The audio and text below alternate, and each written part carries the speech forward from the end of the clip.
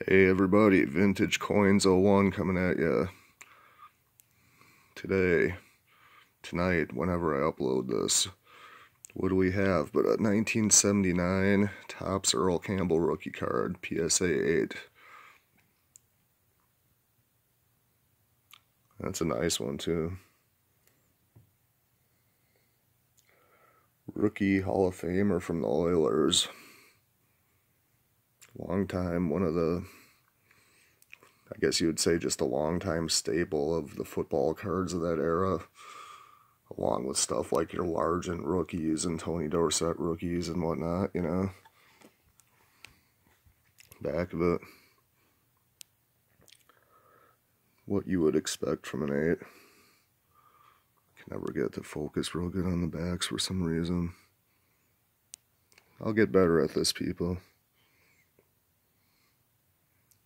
But yeah, no problems on the back. Centering's fine. They don't really care about back centering, but it's fine on this one. Sharp though.